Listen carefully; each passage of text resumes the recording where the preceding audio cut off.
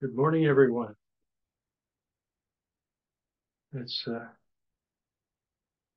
indeed good to be able to be with you all, and I'm very honored to be able to bring you another message from the Word of God. Hopefully, my voice doesn't give out. Ragweed is really playing the devil with my voice, so hopefully it doesn't give out on me. Hopefully, you can hear me in the back, okay? Yeah. Hey, so much stuff going on in the world. And again, I was casting around all over the place, trying to figure out what in the world I was going to talk about. There are so many things going on that I would like to talk about, but they're volatile. And if anything in the world we ought to be doing is drawing together closer as Christians instead of introducing something that's volatile that really doesn't have a thing in the world to do with our salvation. So I left those squarely alone right where they need to be. And I decided that I would address something that was left over from the last sermon that I did. The last time I talked to you, I brought a message about Christian stewardship of the earth and of the gospel. And if you remember, that was only two of the four topics that I had considered when I was putting that together in the first place. The total four topics that I considered were the Christian stewardship of the earth, Christian stewardship and operation of the church, Christian stewardship and the helping of the needy, and Christian stewardship and the gospel. So there were four things. We only covered two of those the last time. We began the lesson last time by defining just what a steward is. A steward is defined as a person who manages something another person owns, be it property or financial affairs. And in the Bible, a steward was not the owner of the assets, which is still true today, but was a responsible administrator of the owner's property. Now, there's two very important words in that definition. One of them is something, right? In the Bible, a steward was not the owner of the assets, but was a responsible administrator of the owner's property. And a steward is defined as someone who manages something that another person owns, be it property or financial affairs. So there's two very important words in that definition. One of them is something, and the other one is responsibility. The something is owned by somebody else. That's clear in the definition. The motive behind stewardship is rooted in the relationship with the owner. Okay? You're motivated to do what is right for the owner.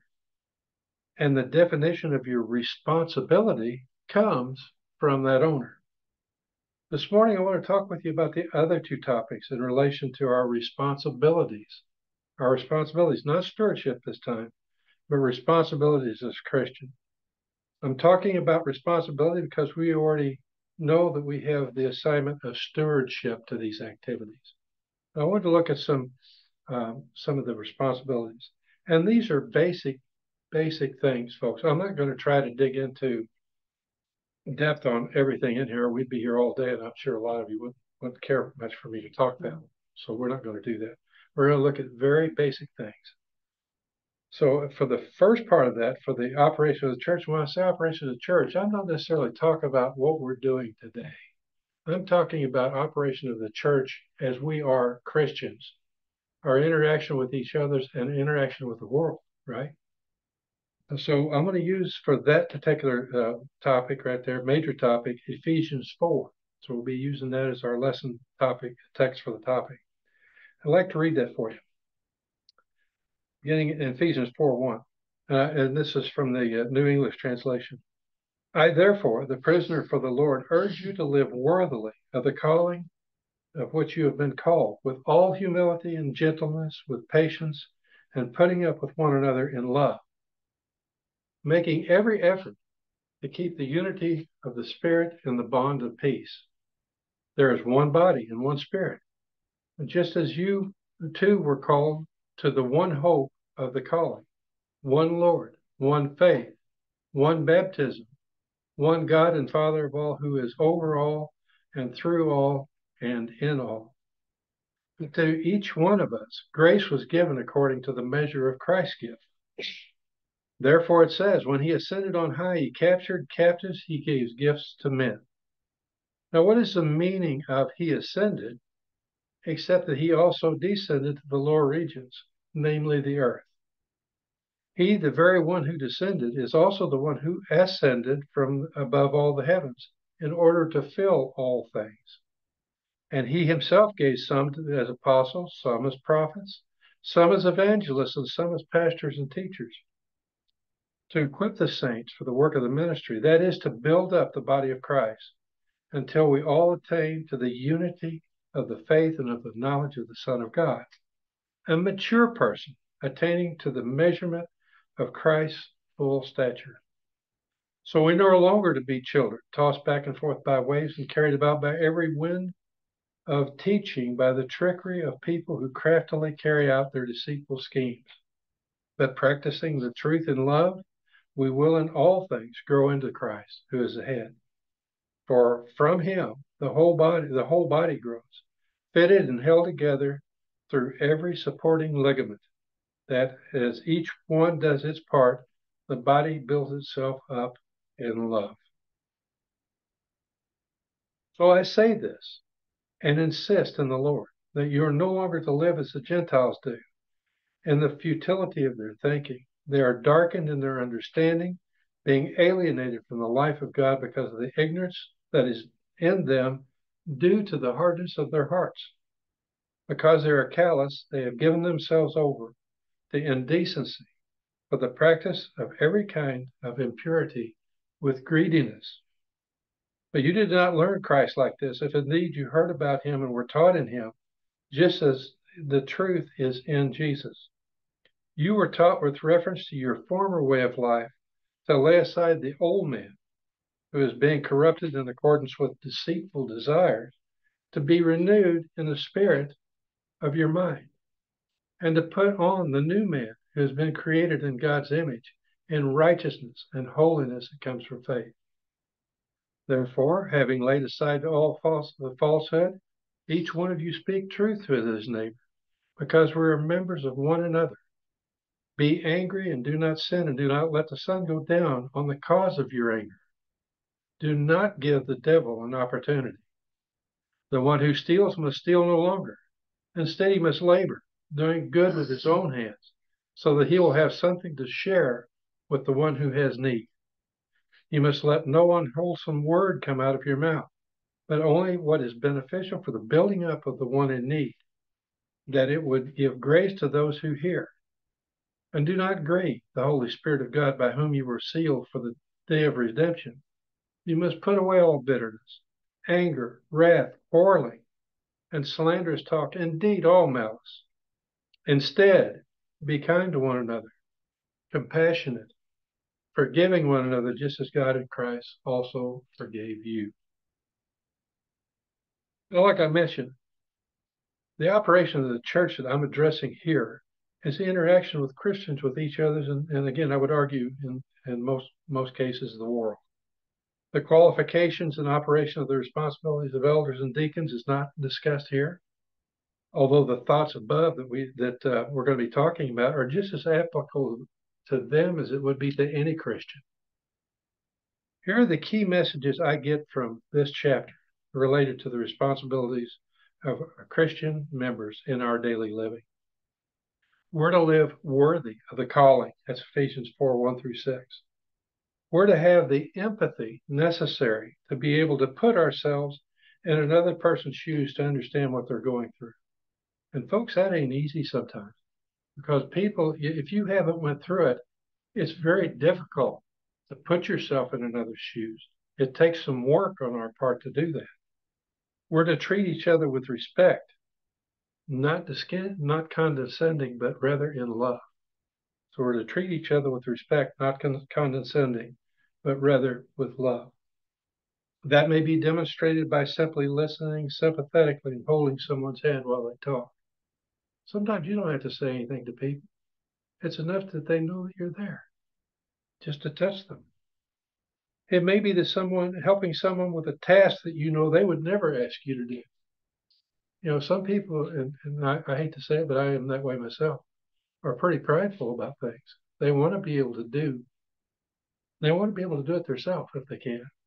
And some of us are so prideful we won't ask for it. And believe me, I've had times where we've had folks that have helped us, and you guys know what I'm talking about. When pride was not an issue, we generally couldn't do anything for ourselves.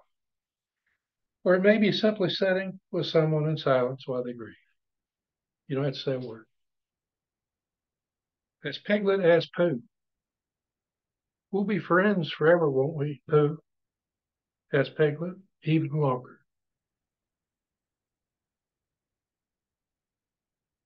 You may ask, what about people who have wronged us? Well, that's an important question to ask, but I'm not going to address that this morning. I'm trying to look at the roots of our basic responsibilities. And the topic of being wronged is something that's best left for an advanced study on discipline within the church. And I'm not ready to do that here. And I might not even be the right person to do that, but that's best handled there. We must let people know that we will always be there, demonstrating the love and the unity in Christ that we're all expected to have for each other. I, therefore, the prisoner of the Lord, urge you to live worthily of the calling with which you've been called, with all humility and gentleness, with patience, putting up with one another in love, making every effort to keep the unity of the Spirit and the bond of peace. The next thing I got out of that is he gave gifts to all of us, and we're expected to use them. That's Ephesians 4:11 through 14. Each and every one of us is given a unique gift by God that makes us better at whatever our particular talent is than anyone else. You may not think it, but I guarantee you have something you can do that I can't, or I would never be able to do it as well as you can. The examples, I'm going to give you a couple examples here. My brother-in-law, Kenny Schaefer, if you ever watched him, bless his heart, he was an elder in the church back home. And as an elder, you're expected to teach and to preach. And poor old Kenny would get up and he would try to do the Lord's Supper, and there was so much emotion in him. And he had so much trouble with his speech. And Kenny tended to stutter a little bit. And it was an effort for him to get through that.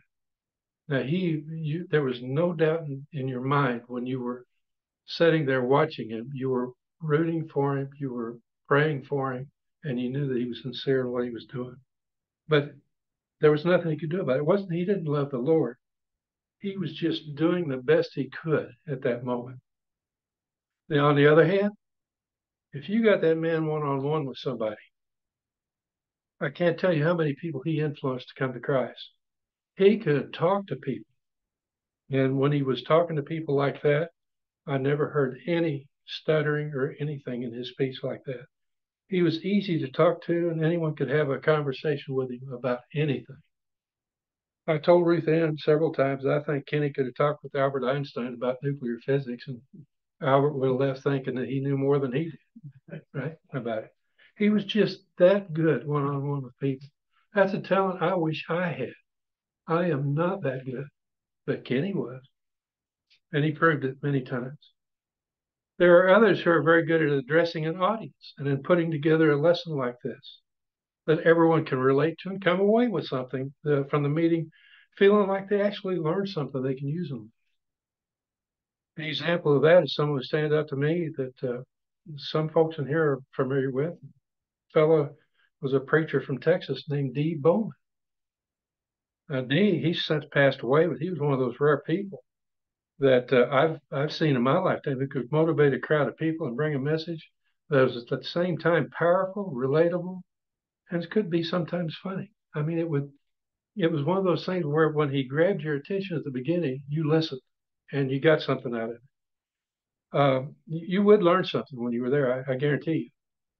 He'd grab your attention, like I said at the beginning, and he'd never let it go. One time when he was visiting with us, when we lived out in Long Beach, visiting with the congregation there, he started a sermon telling us how bad, of all things, he disliked for people to cut their fingernails while he's trying to bring a sermon. That bugged him to no end. He said one time, he told the story. He said one time he watched a guy in the crowd that was sitting there clipping his fingernails. And he said the guy clipped off a big old chunk of nail that went right into the hair of the gal in front of him. And he was standing up there trying to preach and watch this guy try to pick that big old chunk of fingernail out of this gal's hair while he's trying to preach. Well, he told us how distracting that was. And everybody got a pretty good laugh out of it. But I guarantee you, after that story, everybody's attention was focused squarely on him. And he brought a great lesson. Now, obviously, not all of us are going to be a Kenny Schaefer. Not all of us are going to be a Dee Bowman. But I guarantee you, you do have unique skills. Some of us love to write and are very good at it. And I can name a couple of people in the audience that are very good at that. Others are good at meeting new people and interacting with them and engaging in them. I watched Joe yesterday hand a card to a waitress there at the place where we ate breakfast. Um, there are people that are good at that kind of thing. Still others are great at evangelizing in public places, uh, stores, public events, that kind of thing. No talent is too large or too small when it comes to the cause of Christ. What matters is that we're brave enough. We're brave enough. We're brave enough to use what God has given us to work with. Again, we're all working toward that unity of faith in the Son of God, and we're striving that no one be left behind. And he himself gave some as apostles, some as prophets, some as evangelists, and some as pastors and teachers to equip the saints for the work of the ministry, that is, to build up the body of Christ until we all attain to the unity of faith and the foreknowledge of the Son of God, a mature person attaining to the measure of Christ's full stature. Next point I got out of there, the next thing I got out of it was we're to be wise, not shaken or influenced by misinformation. That's in Ephesians 4:14. We're to be a discerning people. That doesn't mean closed-minded or obstinate, but rather open-minded, ready to listen and ready to test what we're being told or shown. We must be willing to search the scripture, not just to find a particular scripture that supports an argument, but rather to look at the textual context until we are assured that we really understand how the scripture applies to what we've been told or shown. Too many times people want to, in the heat of trying to win an argument, they want to go to a particular snippet of scripture and say that settles the argument. Oh, was it that simple? It's not that simple. We need to be willing to take a look at what the Bible says, understand the context of it, and see, does this really apply or not? And as Christians, we're going to be confronted with that from time to time, and we got to be able to engage on that. Ephesians 4:14. So we're no longer to be children tossed back and forth by waves and carried about by every wind of teaching by the trickery of people who craftily carry out their deceitful schemes. So people are going to try to trick you from time to time. I guarantee you. And I can tell you that too. You live as long as we have, you're going to run into that someday. Better be able to handle it. We're to grow into Christ. Being a Christian is a lifelong commitment. I don't have to say that. You guys know that. But what does that mean to grow into Christ? Ephesians 4:15 to 16. It truly is a lifelong commitment. Any older Christian that you talk to, young folks, who reflects on their journey are going to tell you just how much they've changed and grown over the years. Scriptures that we've always been sure meant one thing are sometimes revealed in later life and study to be applicable to something else that we didn't think about at the time, or different in meaning entirely than what we previously thought. And I'll tell you, I've ran into that a few times. So don't be surprised if you see it. If we're true to ourselves and to our Savior, the growth process will be done with love and a willingness to change our understanding as we mature. Much as the other points already discussed, our growth, if it's an honest and real growth, promotes the growth of those around us who form the body. That is, the others who are part of the body of Christ. But practicing the truth in love, we will in all things grow up in Christ, who is the head. From him, the whole body grows, fitted and held together through every supporting ligament. As each one does his part, the body builds itself up in love. The body, that's us. The body builds itself up in love. Next, we're to live in holiness. That goes without saying. We're to put aside the previous carnal life that we live and live lives dedicated to Christ. That means we're no longer to do those things in life that Christ would not approve of. Okay. It does not mean that we don't interact with people who are not Christians. Jesus did look for sinners. He looked for them when he collected his followers. He sought them out in the world. He went after and made disciples of tax collectors, fishermen, zealots, and women who had less than stellar reputations. He went out and sought these people. He recruited people to him regardless of their walk in life. And that's what we're supposed to be doing too. So if we're ignoring folks like that, we're coming up short. And I say we, I'm including me in there too. That doesn't mean that we drift back into a corrupt way of living with our actions. It means simply that we have enough love for someone to desire that they go to heaven too. And we do that by sharing the word of God and the gospel of Jesus with them. Remember the Great Commission given to the apostles. Therefore, go and make disciples of all nations, baptizing them in the name of the Father and the Son and the Holy Spirit, teaching them to obey everything I have commanded you. Back in Ephesians 4:22. You were taught with reference to your former way of life to lay aside the old man who is being corrupted in accordance with deceitful desires, to be renewed in the spirit of your mind, and to put on the new man who has been created in God's image in righteousness and holiness that comes from the truth. The next thing I got from that chapter, we're to treat our neighbor with respect. What does that mean?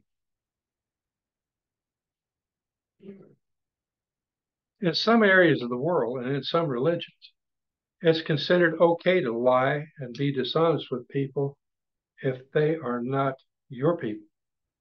In the Middle East, they don't think anything about it. They think it's perfectly acceptable to lie to you if you're not a Muslim or if you're not a Christian of a certain faith. They will lie to you, and they think it's perfectly acceptable. And unfortunately, I'm not so sure what that kind of mentality isn't creeping into this country a little bit too. I don't know, but it just seems to me like I've seen some of that. Jesus doesn't want us to do that. He expects that we'll be truthful and honest in all our dealings with others, regardless of whether they're Christians or not. This is broad spectrum. This is everybody. He also teaches us not to harbor anger and hatred in our hearts because it damages us. It makes us less of what we're supposed to be. And it doesn't promote the unity that he desires from us. And that is especially true in our dealings with each other as Christians. Ruth Ann and I have made it a point in our dealing with each other. You folks who are married, you know what I'm talking about here. But we've made it a point not to go to bed angry, not to go to bed angry with each other. And we've tried our best to make up before we go to bed. I'm saying that, I'm going to say that there are probably times we went to bed angry, but we don't allow that anger to become vindictive and to be something that we're remembering forever. We let it go. There's nothing wrong with being angry with each other, but you can't be vindictive about it. You can't keep poking and saying, remember when you do that, you're causing yourself a lot of damage. You're causing yourself damage, and you're causing your spouse damage. What we can expect from letting anger and vindictiveness rule our lives is to damage us and our lives. And again, that is not promoting the unity that Jesus desires for all of us. Therefore, having laid aside falsehood, each one of you speak the truth with his neighbor, because we are members of one another. Be angry and do not sin. Don't let the sun go down on your cause of your anger. The cause of your anger. You can be angry, just don't let the sun go down on the cause of it. Keep gigging each other with it. Don't give the devil an opportunity. Another thing I got from that chapter and from the responsibilities of Christians to each other and to the body, we're to let it go. We're to let it go. What in the world does that mean? There's a story that brings that message home. And some of you may have heard it before, maybe all of you have heard it before, but it's worth repeating. A carpenter who was hired to help a man restore an old farmhouse had just finished his first day on the job. And everything that could go wrong did go wrong. First of all, on his way to work, he had a flat tire that cost him an hour's worth of pay. Then his electric saw broke. And after his work, his old pickup truck refused to start. His new boss volunteered to give him a lift home, and on the way to his house, the carpenter sat in stone silence as he stared out the window. Yet on arriving, he invited his boss in for a few minutes to meet his family.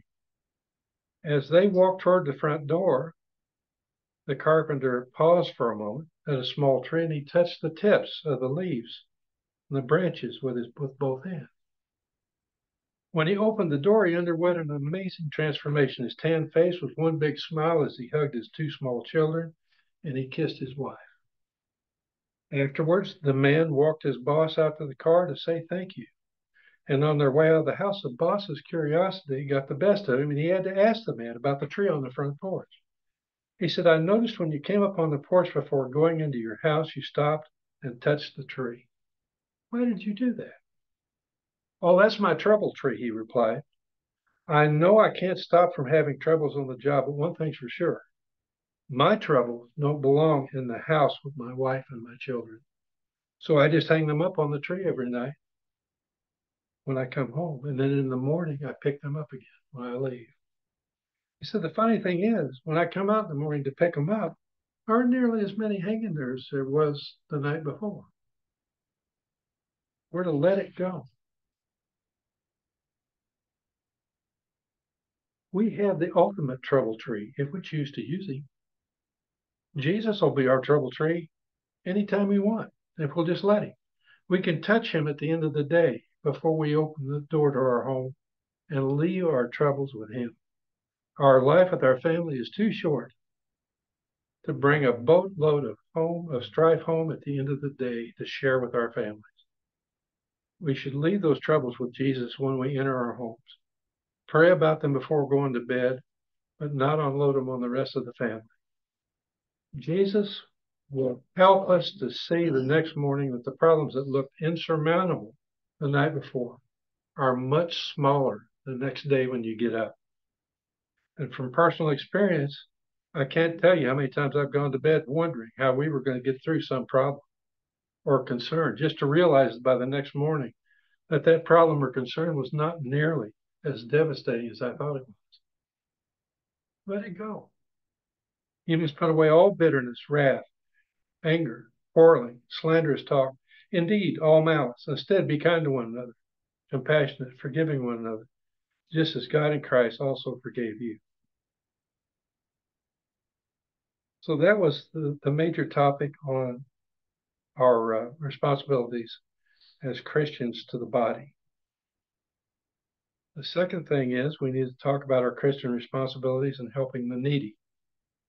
Now, I didn't go super in depth on this. By the way, folks, any one of those subtopics, you could take it and do a series of sermons on them if you wanted to. This is a very high level. But my lesson text for this comes from several different books. It comes from Matthew 25, Luke 10, Romans 15, and Galatians 6. And I'll give you the references as I go through. We're to help someone when we see them in need. Matthew 25, 35 to 40. Matthew 25 is very clear about this. We have a responsibility to help them as best we can.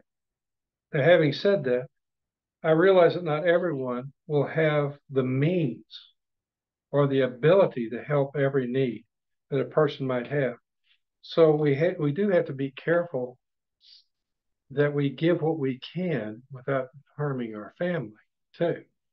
And we also need to be careful that we're not being grifted. But sometimes that's a matter, for me, that's a matter of prayer.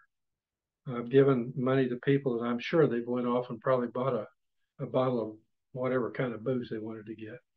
But I always felt like that I gave out of the goodness of my heart from what I thought God wanted me to do. And they, if they chose to do it that way, that's on them, not me. But we do need to be careful because our means are all limited in what we can do. When the Son of Man comes in his glory and all the angels with him, this is from Matthew 25:31, and he will sit on his glorious throne. All the nations will be assembled before him, and he'll separate the people one from another like a shepherd separates the sheep from the goats. He'll put the sheep on his right and the goats on his left. Then the king will say to those on the right, "Come, you who are blessed by my Father, inherit the kingdom prepared for you from the foundation of the world. For I was hungry, and you gave me food, and I was thirsty, and you gave me something to drink. I was a stranger, and you invited me in.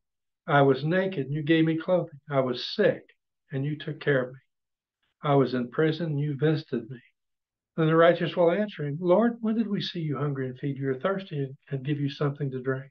When did we see you a stranger and invite you in, or naked and clothe you? When did we see you sick or in prison and visit you?" And the king will answer them, "I tell you the truth, just as you have done this for the least of these brothers or sisters of mine, you've done it for me." Well, who are the needy? Who are they? Coming from Luke 10, beginning verse 25. Now, an expert in religious law stood up to test Jesus. You guys know this story. You probably recited back to me better than I can read it off the page. Stood up to test Jesus, saying, "Teacher, what must I do to inherit eternal life?" He said to them, "What is written in the law? How do you understand it?" The expert said, "Love the Lord your God with all your heart, all your soul, and all your strength, and with all your mind, and love your neighbor as yourself." Jesus said to him, "You've answered correctly. Do this and you will live."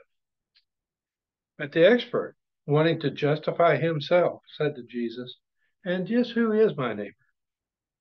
Jesus replied, "A man was going down from Jerusalem to Jericho and fell in the hands of robbers who stripped him, beat him, and went off, leaving him half dead.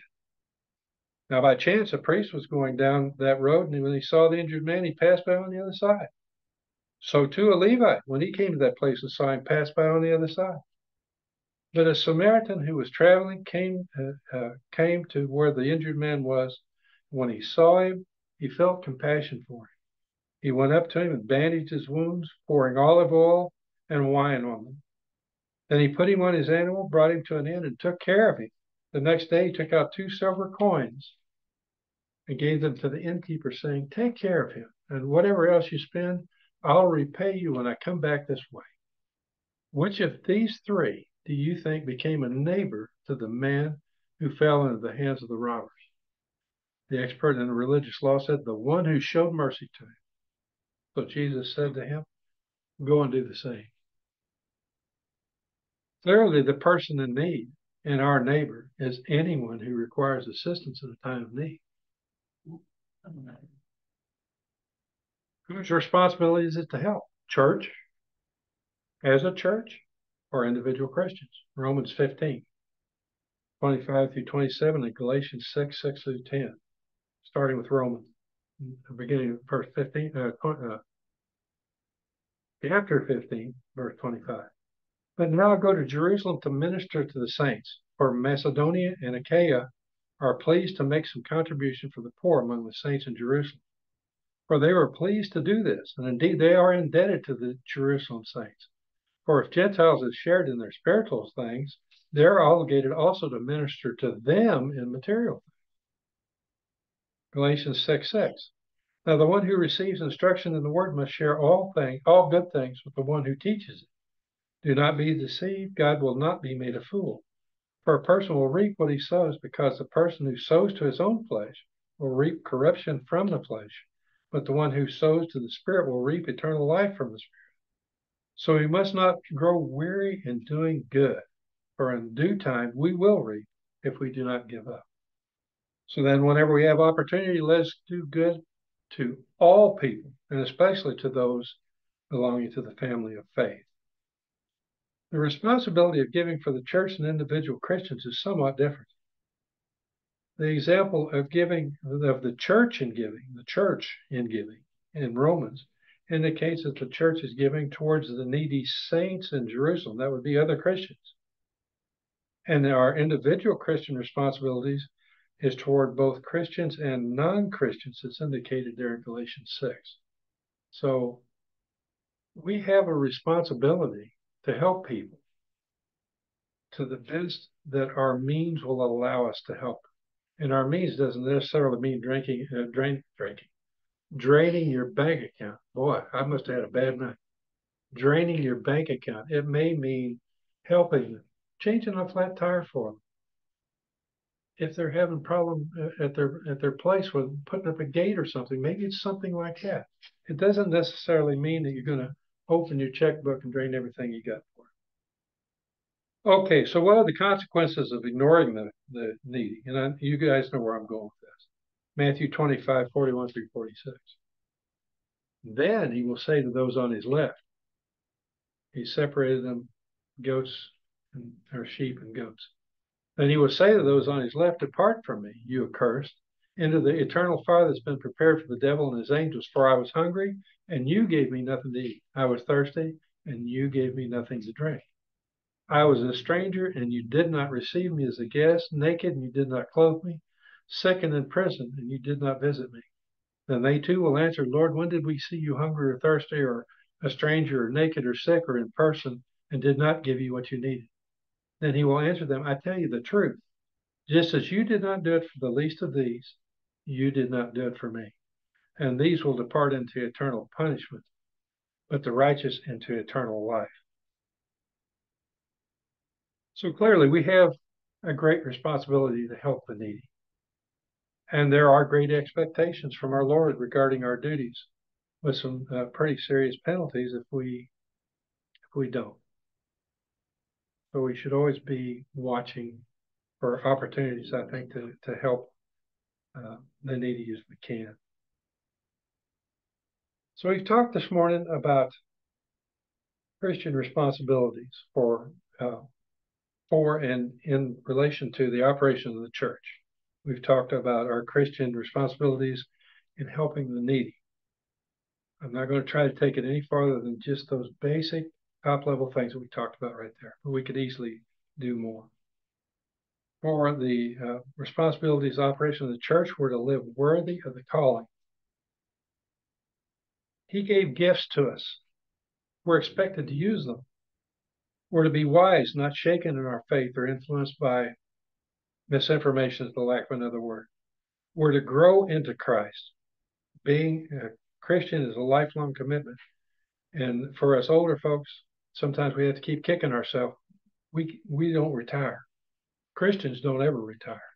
You keep learning. You keep building your life to Christ. We're to live in holiness. We're to treat our neighbor with respect. And we're to let it go. Let Christ take that problem from you. He'll help you deal with it. I'm not saying that you're going to ignore it the next morning. I'm just telling you the next morning when you get up, you're going to find that you've got a solution or the beginnings of a solution when you do. Our responsibilities in helping the needy were to help someone when we see them in need. And we talked about who are the needy. The needy is whoever our needs our help. Genuinely needs our help. Now you got to be careful about grifters, but there are people that need our help. We should try to extend that help to. Whose responsibility is it to help, and what is the overall responsibility? Is it the church to help an individual, or individual Christians to help an individual? We'll talk about that a little bit. And we also talked a little bit about the consequences of ignoring the needy. Well, they're responsibilities, folks, and sometimes we kind of forget how much we are responsible for. Jesus has said that something is owned by someone else. The motive behind stewardship is rooted in the relationship with the owner.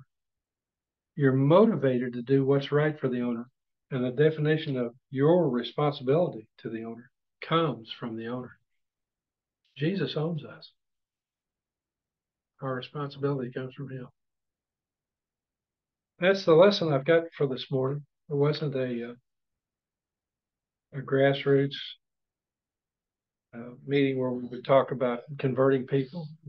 Everybody in here is a Christian already. But if we do save this time here at the end as a time for people who have need. Remember we talking about needs and being proud about asking about them sometimes? Well, now's a good time if you've got something you need to have prayers of the congregation for, or some help that you might need from somebody. Now would be a time that you could do that.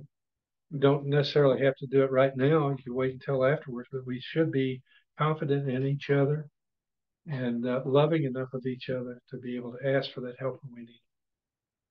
That's all I've got for you this morning. If you got any needs, you could come forward now. Be a good time as we stand and we sing.